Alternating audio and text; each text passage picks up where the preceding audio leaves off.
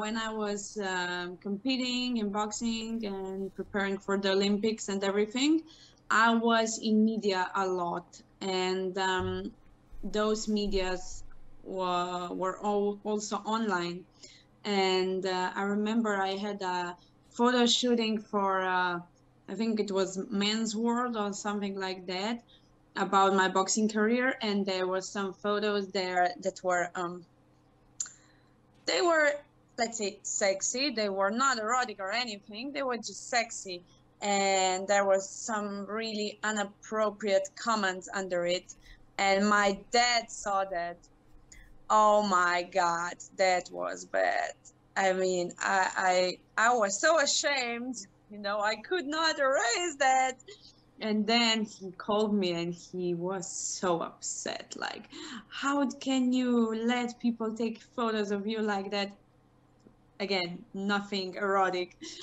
And yeah, it's uh, as much as we love internet and social media and everything, and it can be very beneficial, it can be also very destructive. I actually remember something too. Last week, my mentor told me to go into a Facebook group of designers and ask about my logo. And I did that. And she told me to be careful because comments are gonna be bad. And I was like, okay, the comments are gonna be bad.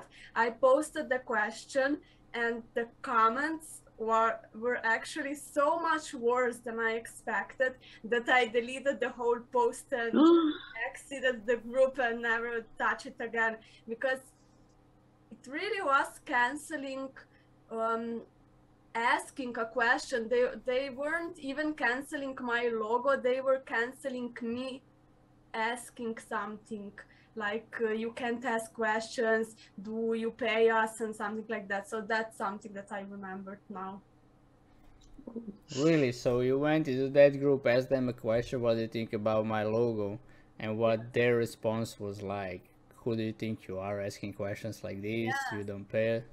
What was the worst one? Do you work for money or do you work for free like you expect us to do? That was probably the answer that I most remember now.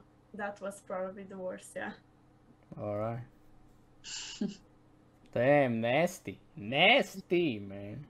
You can't be cancelled if you're not doing anything, or if you're not getting exposed. But when you expose yourself and when people know you, there is way more chances of being cancelled, because the more people see you and the more chances are that some of them are not gonna like you and not gonna like something that you do. So I think that's really what got present to me. All right.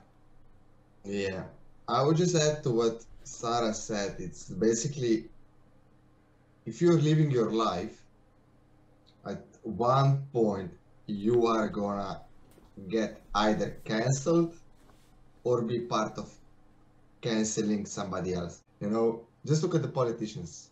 Nobody likes them. Why? You know, when we really think about it, we are canceling them all the time. Either we hate them, or the ones that we love, other people hate, and again we are attacking each other, and we don't even know them on a personal level, and we are doing that on every single day.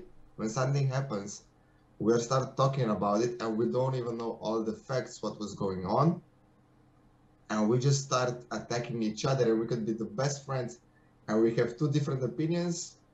There it goes.